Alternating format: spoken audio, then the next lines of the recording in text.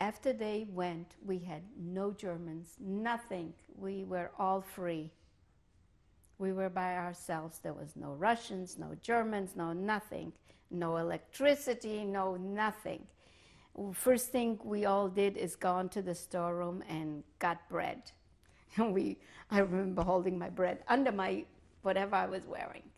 I had bread, wherever you touched me, I had bread. I was completely insulated, well. And the second thing we did is gone to the storerooms and got ourselves dressed warmly. So if you see on those pictures, all of us wearing babushkas and nice clothes, it's because we went to the storerooms and we got ourselves dressed after the Germans left. On the 27th of January, the Russians came in and they liberated us. A lot of people have bad memories from that, but I have good ones. I'm very grateful. I had a particular wonderful story about a soldier picking me up, sitting down and rocking me in his arms, and the tears were just flowing down his face. And I can never forget that as long as I live. Just to look at him and figuring in my head, you mean there's somebody, like somebody out there cares about me?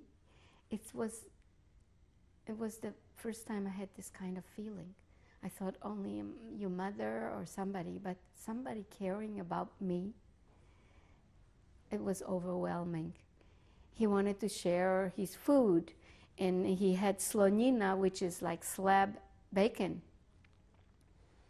And I showed him my stash of bread, and I said, no, that's all I want is the bread. Look how much I have. But I did take a little piece of his black bread. He had that Russian black bread, but they didn't have very much. The soldiers didn't look like the Germans all dressed up. They looked kind of tattered and worn and beaten up. They did not look the same like the Germans did with the clanking of their boots. They didn't hardly had anything like that. And this is my recollection of the Russian liberation. And after that, I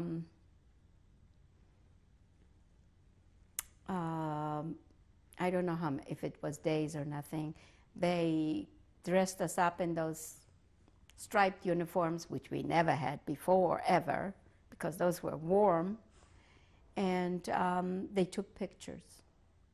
And I was lucky enough, I attached myself to one Russian soldier, and I went with them on the Jeep and when they were filming. Now, the films that you see at Liberation of Auschwitz are unreal, and no human being can explain it, what it looked like. I'm sure you've seen the pictures.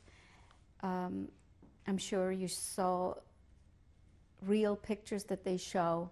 Well, this is what we were liberated with. There were bodies everywhere that died afterwards, and those were gathered up in front of each camp and put in big piles. And we were lucky it was winter, so the bodies stayed intact, and they were not causing any health hazards. That's what we found out later. Of course, I was a child. I didn't know all these stuff. All I know is that when I went around with that Russian and they were filming the devastation of Auschwitz with those mass graves and all these things that you only see on film. This is what we had in Auschwitz.